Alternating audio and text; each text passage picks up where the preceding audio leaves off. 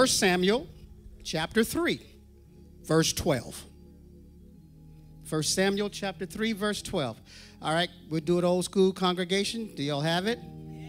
Those of you who have it, let's read, and we'll give the meeting an opportunity to catch up with us. The word of the Lord reads, "In that day I will perform against Eli all things which I have spoken concerning his house. When I begin, I will also make an end." Hallelujah, somebody.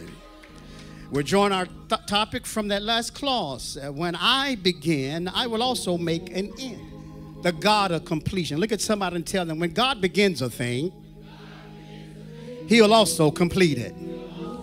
Come on, find somebody and tell them, when God begins a thing, he's also completed. Now lay your hand on your own head and make this pronouncement. Whatever God has begun in my life, it shall be completed. Come on, you said it half-heartedly. Say it with some conviction this time. Whatever God has begun in my life, he will also complete it. Father God, we exalt your name. We declare your lordship. As we turn our attention to your word, we ask that you would speak to us and that you would do it in a way that is undeniably God. Touch our ears that we would hear, our minds that we would understand, our hearts that we would receive, and our wills that we would set ourselves to do your word, and we will give you praise and glory and honor in Jesus' wonderful name. We bind up anything that would oppose and hinder your purposes today. We command it to loose in the name of the Lord. And we release the Spirit of the Lord, for you have said, where the Spirit of the Lord is, there is liberty. It is in your great name that we pray. You may take your seat in the house of the Lord. The God of completion. We began this message for our New Year's Eve service, and we did so to release into the atmosphere something that I believe God is speaking to us. And we began to draw on this word from the Lord, from the significance of the numbers involved in the year 2020. I shared with you that neurologically, 20 means the completion of a waiting period, the completion of a waiting period. So if we just pull on the symbolic meaning of the number 20, it conveys that whatever you have been waiting on, you are at the completion of that waiting period. That there is something that God has released in the atmosphere where that waiting period is over. Now you draw significance from that for your own life. Maybe you have been praying and waiting, praising and waiting, believing and waiting, standing and waiting. However it is you have been waiting, I believe prophetically God has released something to where that waiting period, if you've been faithful, that waiting period has about to come to an end. So 20 carries the significance of the completion of a waiting period. The number 24 it carries the meaning of completeness. I'll come back to that again because we're revisiting this concept of completeness, but also divine order. Completeness, but also divine order. So I shared with you, number one, the significance of the number 2024. The year 2024 is that there is a double enunciation of the word complete, resulting in a return to divine order. A double enunciation. What's a double enunciation? It's when God says something twice. When God says something twice, it's called a double enunciation. And when God says something twice, he is emphasizing the significance of what he is saying. When God says something twice, it means that God is about to release something significant. Whether it is a double blessing, whether it is a double portion, whether it is a double outpouring. When God says something twice, he is double enunciating. So we have in the year 2020 a double enunciation of the word complete and the concept of a return to divine order. I don't know about you, but I am still waiting for a complete return to order. COVID threw everything out of order. 2 hurricanes in Florida since 2017 has thrown everything out of order. I'm still waiting for a complete return to divine order. I believe in my spirit the significance of 2024 is a release of an anointing to complete every uncompleted thing in your life, and also a return to a divine order. Somebody say amen.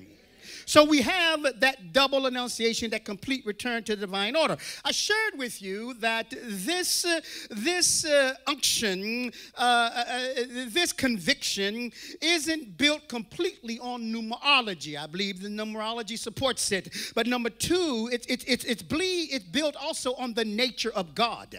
The nature of God. Number two, I told you that God is a completer. It's in his nature. Help me talk to your neighbor and tell your neighbor, God is a completer.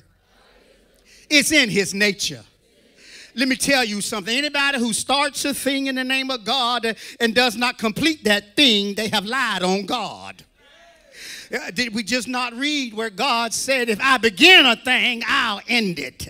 There's not one thing God ever started and never completed. Sometimes it might take some time, but whatever it is God starts, God completes, because it is in his nature. That's why he said, when I begin a thing. I told you in that 1 Samuel chapter 3 verse 11 verse, the word thing, this blesses me. Grab this and we'll get to the new material. The word thing literally means something that will blow your mind. Look at somebody and tell them, get ready for God to do something that'll blow your mind. You know why people get religious? You know why people fall into ritual? You know why people fall into habit? Because they get so used to doing the same thing in the name of God, the same thing in the name of God. They show up and they sit in the same places. They show up and they sing the same songs. They show up and there's never a disruption of the liturgy of the service. In other words, God never disrupts what's going on, and people begin to do and expect the same thing. But I believe God is saying the day of the same thing is over. For those who will receive me into their lives, I'm going to do some things in this season that will blow your mind. I don't know about you. I don't know about you, but I got some things I need God to just blow my mind on. What kind of dimension, what kind of realm are you entering in for God to blow your mind? Well, I believe we can find it in a couple of places. I believe in Jeremiah. Jeremiah says, call on me and I'll show you great things that you have never even thought of. Tell somebody and tell them, get ready for God to show you some things you've not thought of. Yeah, lay your little project plan out. Yes, set your goals, but that's all stuff you thought of. I hear God saying there's some things that's not on your project plan. There's some goals that you have not set. I'm going to move in your life. I'm going to blow your... Shake somebody and tell them, get ready for God to blow your mind. And I invite God to show up in our worship service. I invite God to disrupt the praise, disrupt the worship. I wouldn't mind right now if God told her just shut me down and dropped his spirit in this place and begin to drop the Holy Ghost on some folk and just blow our mind. Somebody holler, blow my mind, God. The kind of stuff where the Apostle Paul says, eyes have not seen, ears have not heard the things that God has in store for them. I thank God that the things we expect, our eyes see and our ears hear, but I want to step over into that dimension where my eyes see some things I have not even thought, nor have I heard. Do I have one witness in here? Do I have somebody who will come into agreement with the preacher and say, hey, God, I want that too? If I'm talking to you, throw your hands up and say, hey, God, blow my mind. I want that too.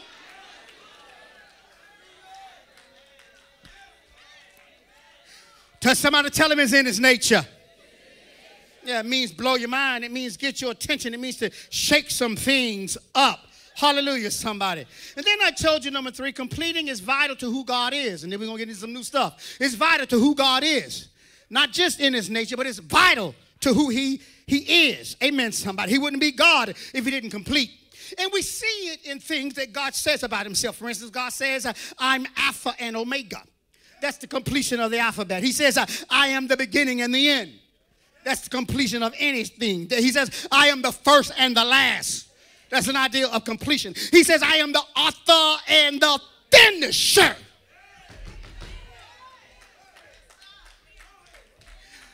Of your faith walk. I'm the author. Oh, God, I feel the Holy Ghost. Let me talk to somebody up in here who feels like their life is out of control, who feels like things aren't going the way you need it to go, who feels like everything is coming against you. Let me tell you something. When you are God's, he is the author of your life. What do I mean by that? I mean that God is writing the script of your life. Oh, God, I feel the Holy Ghost. I mean, God is writing the script of your life. God started the script, and God will end the script. Your haters and your enemies and the devil can't do nothing but read the script. They do not control.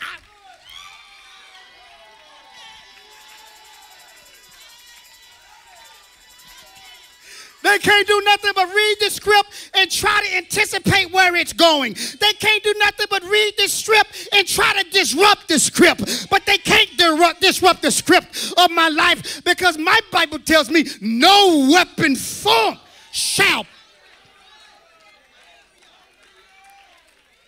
Somebody holler, God is the author of my life. And I told you, and I'm going to keep it moving. I told you, stop putting periods where commas belong.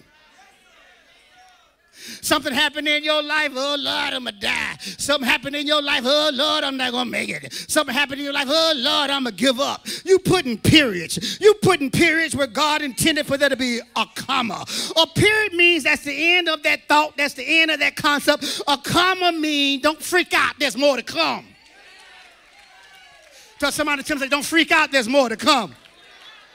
Your rent's late, don't freak out, there's more to come. You got a bad doctor's report, don't freak out, there's more to come. It's just a comma, because the old folks said, God will pick you up and turn you around and set your feet on solid ground. Somebody said he may not come when you want him, but he's what? Touch somebody and tell him he's an on-time God. Look at somebody and tell him, say, I know what you're going through, baby, but it's just a comma. I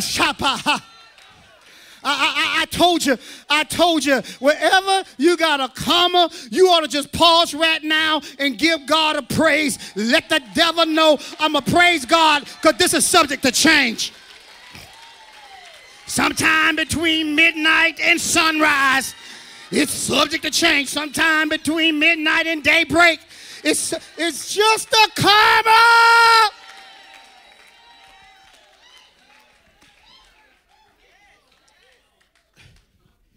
All right.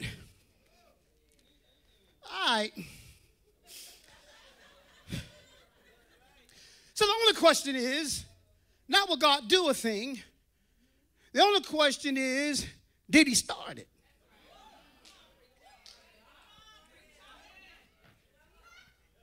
Not will he do it. He said, if I begin it, I'll do it. The question is, did he start it? That's the question you need to ask yourself. Every good idea you get, is God starting this? Because God don't necessarily finish good ideas. God finishes God ideas. Every good idea ain't God. Don't mean it's the devil. Could just be a good idea from you. But you want to make certain God blesses it, God endorses it. Because if he didn't start it, he's not obligated to finish it. That's why some things are heavier than what they need to be. Because if God didn't start it, there's no grace for you to carry it. If God didn't start it, there's no mercy for you to bear it. If God didn't start it, there might be some some success, but it won't be good success, because the Bible says that God's success, good success, comes without sorrow. Sorrow don't mean it'll be absent difficulty. Sorrow means, without sorrow means, in spite of the difficulty, you still glad. In spite of the difficulty, you still got joy. In spite of the difficulty, there's no quit on the inside of you, because you got too much God in you to quit, and it's got too much God on it to quit. I'd have gave up on ministry a long time ago if God didn't start it. I wish I had one good witness up in here. I would have not only had the thought to give some folk a piece of my mind, I'd have given them all my mind. If there wasn't grace to carry the stuff I got to carry.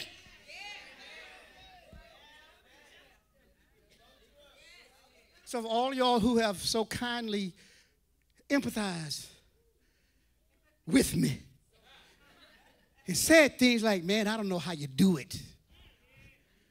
This is how I got the grace to carry it. I got the mercy to carry. Sometimes I don't want to now. Sometimes I want to cast it off. I ain't going to lie to you now. But after I calm down, like Jesus, like the joy that's set before me, I endure what I got to endure to get to where God is taking us. And it's the same with you. That's why no matter how many times you have purpose in yourself, you just ain't going to take it no more. You're going to walk away from all this stuff, and you're so sick of people, and you just want your life back, and you don't want all this burden, and you don't want all this ministry, and you go through your whole little pity patty, and then there you go showing up being faithful all over again.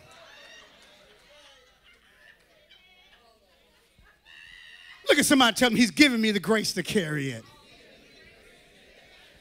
Grace you don't even want.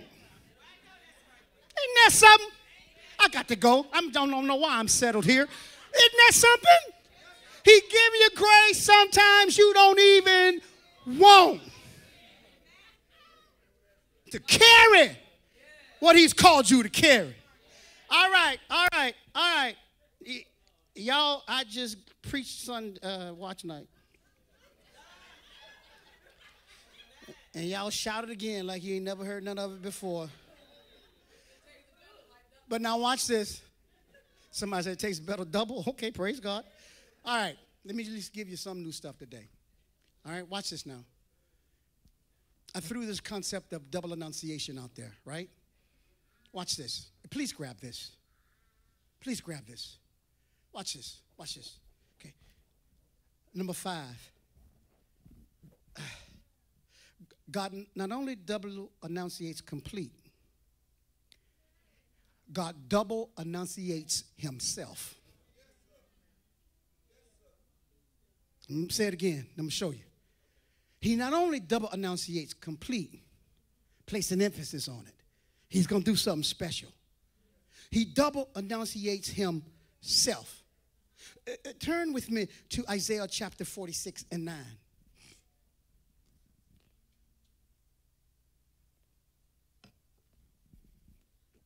Okay. Are y'all ready? Read with me. He says, remember the former things of old. Watch this. He says, for I am God and there's none else. I am God and there's none like.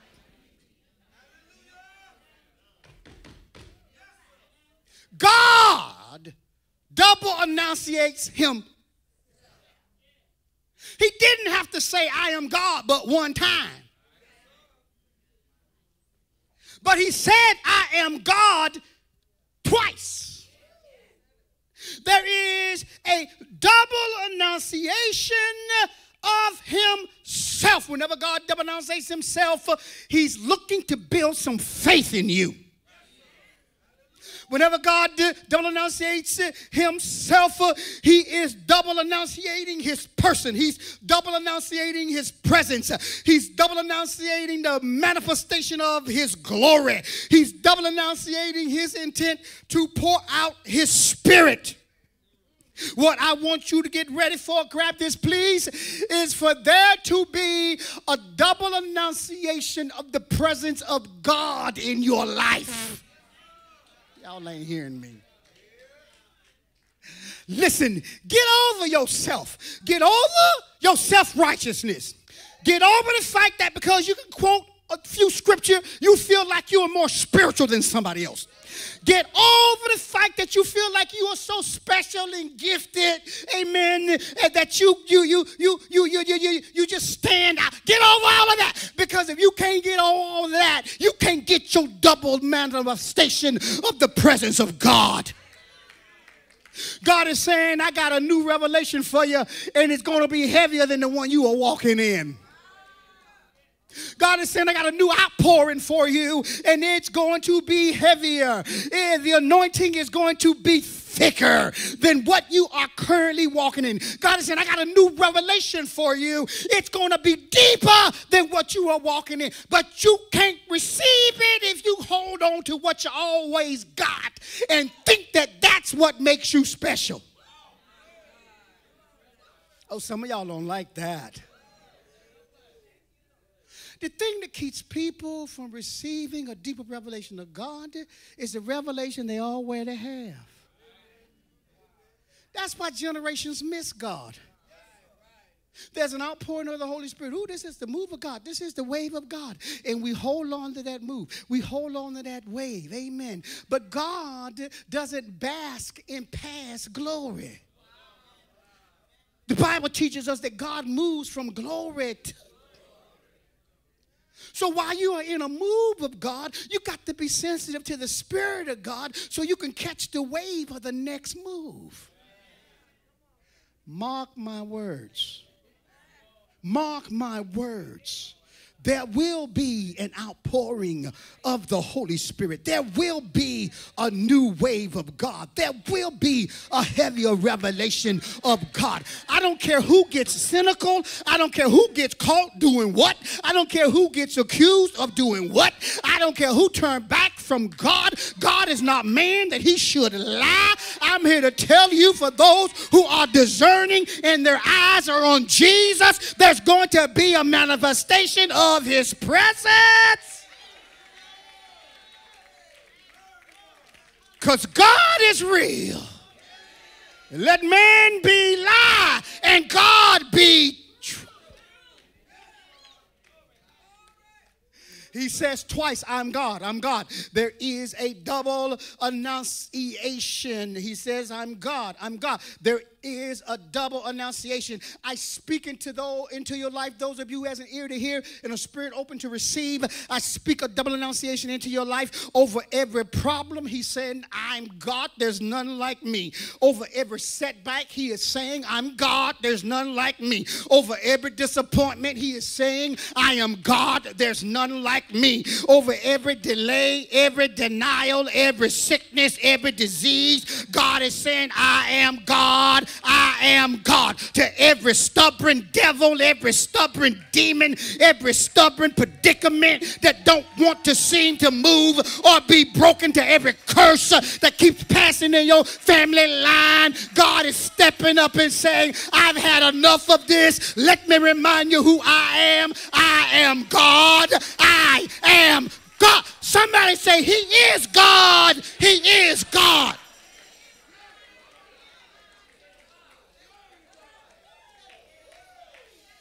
He said, there's none like me. There's none like me. There's none like me. There's none like me. I don't care what other deities they name. I don't care whatever cults they follow. There's none like God. I feel the Holy Ghost. There's none like Jehovah. There's none like Elohim. There's none like El Shaddai. There's none like Jesus. Do I have a witness up in here? This is a democracy. Believe what you want to believe, but I'm here to testify there is none like the Lord.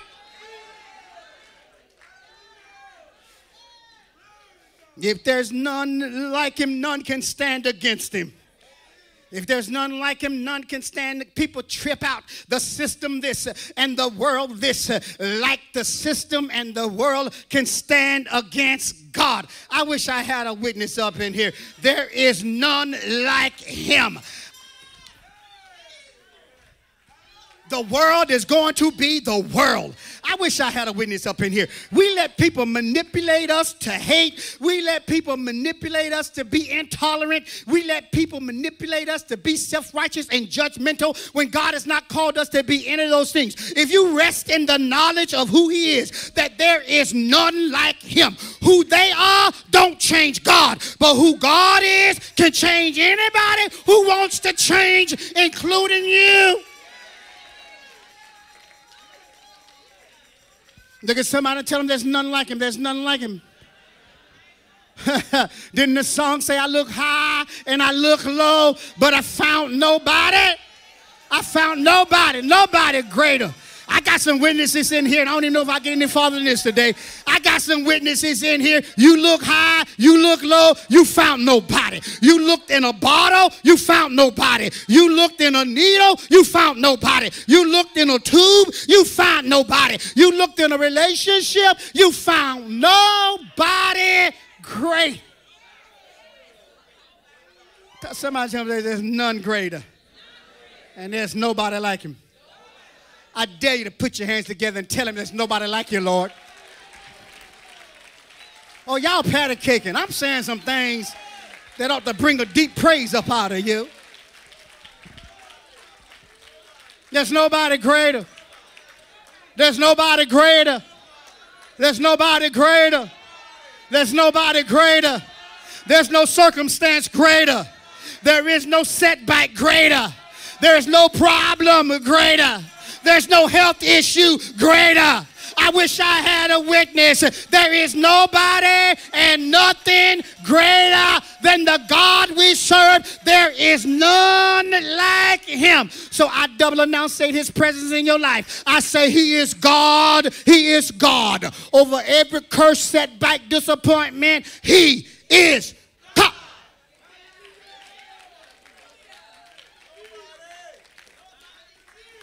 I got to go. I got to go. I dare you to just walk in your home and just speak, he's God. He's God. I dare you lay your bills out on the table and just speak and say, he's God. He's God. I dare you to get that doctor's report, open it up, look at what they say and say, he's God. He's God. Stop arguing and curse your children and because they're going their own way. Next time they pass by, you just say, he's God. He's God.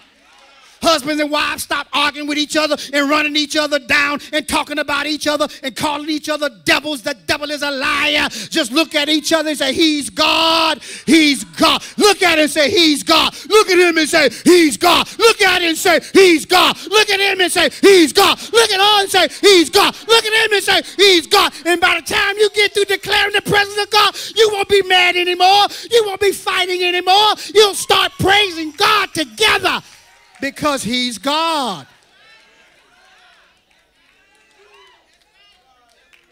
Anybody praying with me up in here? Let me give y'all the rest of this point.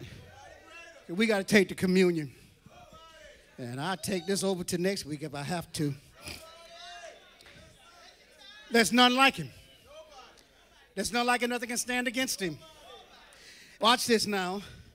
If there's none like him and nothing can stand against you, and if you're standing with God, whatever stands against you, standing against God. Be careful. Be careful who you talk about. Be careful whose name you put in your mouth. Be careful who you run down. They might be standing with God. If they're standing with God, God might be standing with them. And don't think because you know something about people, God ain't with him. I wish I had a witness up in here. Because God still stood with David when David was wrong. And God wouldn't let nobody touch David. God said, David is mine. And if I got to judge him, I judge him. But I'm not going to let you touch him. He don't belong to you. My anointing is still on his life. I'll deal with him in Bathsheba. Let me take care of David. But don't don't you lay a hand on him. You had better be careful who you put your mouth on because you think you know something about them. I ain't got nothing to say. Don't ask me about nothing. I ain't got nothing to say. I ain't got nothing to say. I ain't got nothing to say. If I thought the hand of God was on the person because they blessed me before I found out something about them, now I done found out something about them, and I'm going to conclude the hand of God ain't on them. Well, what about all those messages that blessed me? What about all those things that got me through my darkest hour? What about all those things that kept me from blowing my head off? What about all those things that got me delivered and set free? God wasn't on none of that. Y'all better be careful. And I ain't agreeing with nothing nobody may have or may not done. All I'm saying is that don't mean God ain't with them.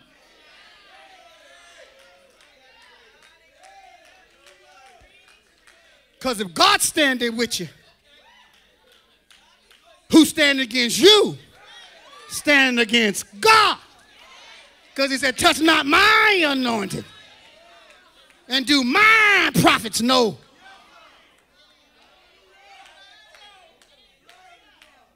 Y'all let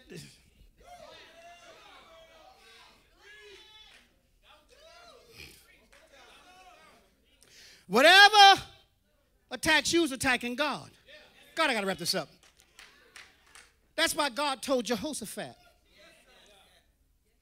you need not fight in this battle. Y'all fighting some battles you don't even have to fight in. That's why you're tired. That's why you're exhausted. That's why you're beat up. You choosing to fight something you shouldn't be fighting in. Notice he said you don't need to fight. Now, if you want to, go ahead. But you don't need to. And I got too old to be fighting battles I don't need to fight. That's why I don't respond to everything everybody say about me. I ain't got time to be fighting them battles. I learned a long time ago that they don't tell me who I am. The Lord tells me who I am. I can't respond to everything everybody got to say about me. It's exhausting. Some of y'all can't sleep right now at night fighting battles you don't have to fight in. Lord told Jehoshaphat in 2 Chronicles 20:17, you don't need to fight in this battle. What you need to do is set yourself. What you need to do is stand still. What you need to do is open your eyes and see the salvation of God. So you can fight or you can set yourself, stand still, and see. I don't know about you. 2024, I have chosen to set myself. That means I ain't going to let you and your opinion move me. That means I'm going to stand still. I'm going to stand still and say, God say move. I'm not going to let the situation move me. I'm not going to let people move me. I'm going to stand right here until God say move. And I'm going to open up my eyes. And God says, you're going to see salvation. You're going to see my deliverance. You're going to see my breakthrough. You're going to see my victory. Can I tell y'all one more thing before I send you home? Can I tell y'all one more thing? You got the capacity and endurance for it?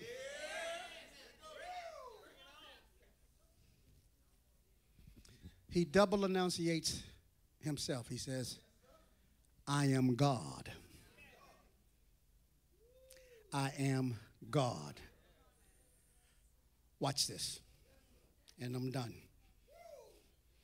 You'll catch it next week. He not only double enunciates himself, but what does he double enunciate about himself? Hey, God, help me, Holy Ghost. When he says, I am God, what is he double enunciating? Watch this. The word God in that text where he says, I am God, is the Hebrew prefix El. E-L. And that Hebrew prefix El means Almighty.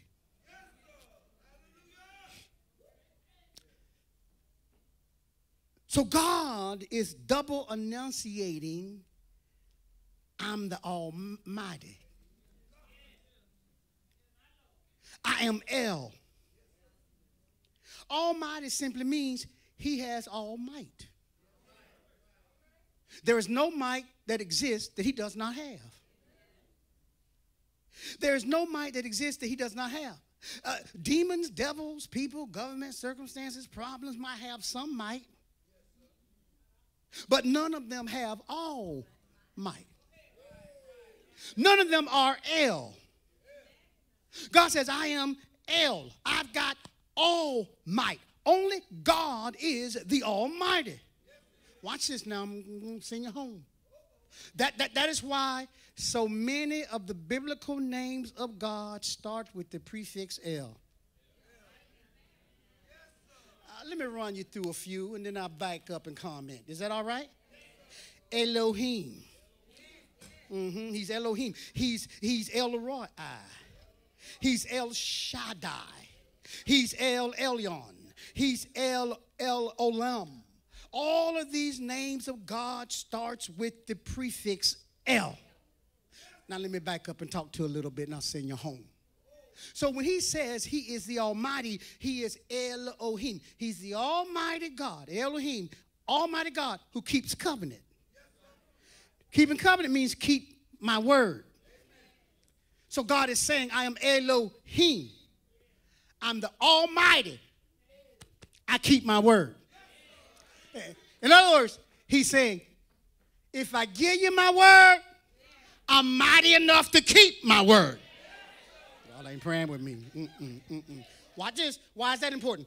Because the first name God introduces us to in the Bible, in the book of Genesis chapter 1, he uses the name Elohim, I believe it's 31 times. Whenever it says the Lord, it's Elohim. Lord God, it's Elohim. And why does God use Elohim to introduce himself to us for? Why does he use the name, I'm the mighty God who keeps his word? In other words, God is saying, you're going to read some things in this book. It might be kind of hard to believe. You're going to read some things in this book your rational mind going to try to explain away. So the first thing I want you to understand about me, if I said, I'm mighty enough to do it. So that the first name God uses to introduce himself. If God says it, I'm telling somebody, get ready for it to happen, because God is Elohim. He's the mighty God who keeps his word. Like Sarah and Abraham, it might take 14 years to give birth to your promise, but get ready for God to do it. He'll keep his word.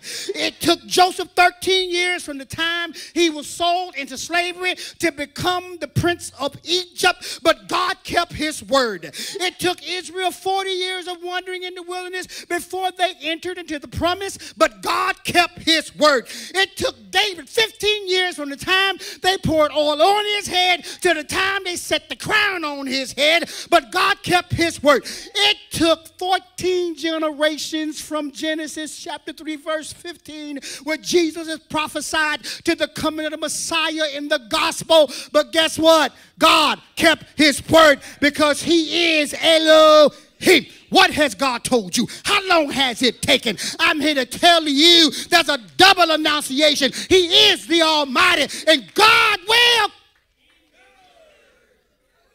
He'll keep his word. Don't give up on the word that God has spoken. He'll keep his word. Don't let the delay cause you to doubt. He will keep his word.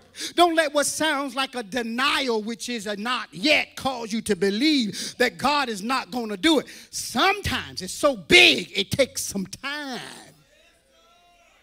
because God is preparing you for the manifestation of his word. He's Elohim. He's El Roi. E-L-R-O-I. What does that mean? He's the mighty God who sees. He sees. Look at somebody, tell him, say, he sees you.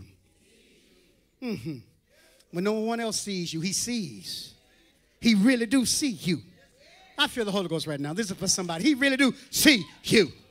Sometimes you can pass through life and you just feel like you're invisible. You can just sit up in a crowd of people and just feel like you're by yourself, like nobody see you. Some of y'all are carrying so much pain, you just want somebody to see your pain. You don't want to tell them, you just want them to see it. You want them to just empathize with you. And sometimes it feels like nobody sees how much you are hurting. Well, I came to tell you today, he is El Roi. He sees you. He sees your circumstances. He sees the intent of your heart. He sees your mental and emotional state. He sees your private worship and your private prayers. He sees when folks are lying on you and hating on you and trying to block your blessings. And he is El Roi, and he sees you. And not only does he see you, he's mighty enough to do something about it.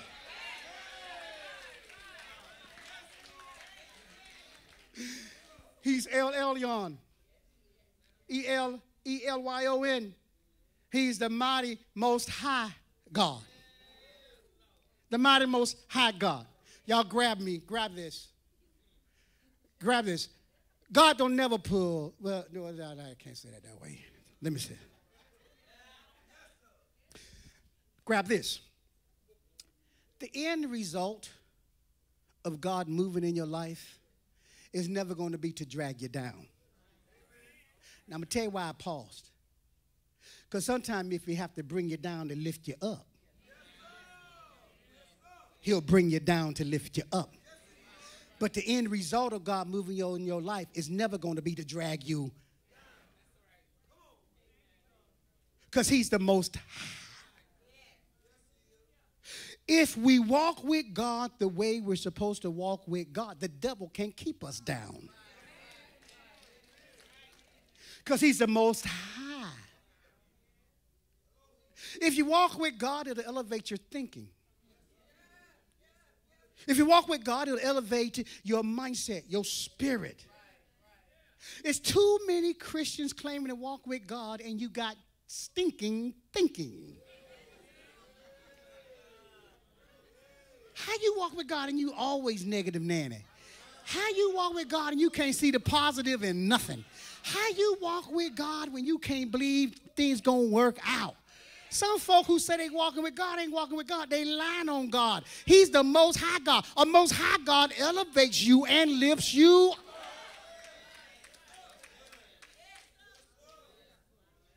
And he's mighty enough to do it.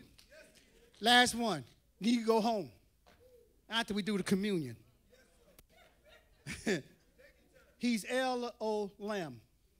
E-L-O-L-A-M. God. That means he's the almighty, watch this, everlasting God.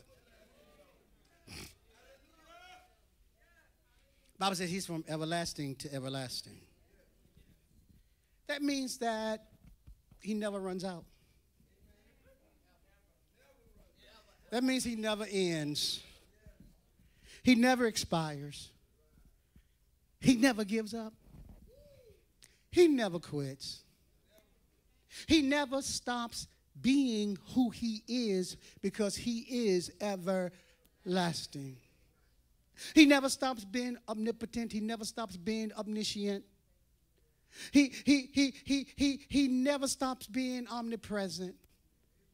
He never stops being love. He never stops being holy. He never stops being just. He never runs out. He's everlasting. You need to grab a hold of that because I want you to leave this place with the admonition 2024. Don't give up on God because God ain't giving up on you. He's everlasting. I want you to leave this place grabbing a hold to the truth that trouble don't last always, but God does. I want you to grab a hold of the truth because he's everlasting. Weeping may endure for a night, but joy comes in the morning. I want you to get it in your spirit that because you are a child and a follower of God, you're like that ever-ready bunny, that little pink bunny with the drum that just keeps going and going and going and going. You need to develop an everlasting praise. You need to develop an everlasting prayer life. You need to develop some everlasting worship. What does that mean? You'll be like David where you said, I bless the Lord at all times. I don't care what I go through, I got an everlasting praise. If I am hurting, I will praise the Lord. If I got setbacks and disappointments, I will praise the Lord. There is no end to my praise and my worship. I don't care what is going on in my life because my God is an everlasting God and I got to give him an everlasting praise. I wish I had a witness up in here. That's why David said, I bless him in my going in. I bless him in my coming out. I bless him at sunrise. I bless him at sunset. I bless him when things are good. I bless him when things are bad. I've determined that I'll bless the Lord at shake somebody and say all times. All times. All times. All times. My praise is everlasting. Talk about me. I'm not going to respond. I'm going to praise the Lord. Let trouble come up against me. I'm going to praise the Lord. God wants to develop an everlasting praise. He wants you to develop everlasting worship. And he wants you to develop everlasting prayers. Because the Bible says the prayers of the righteous availeth much.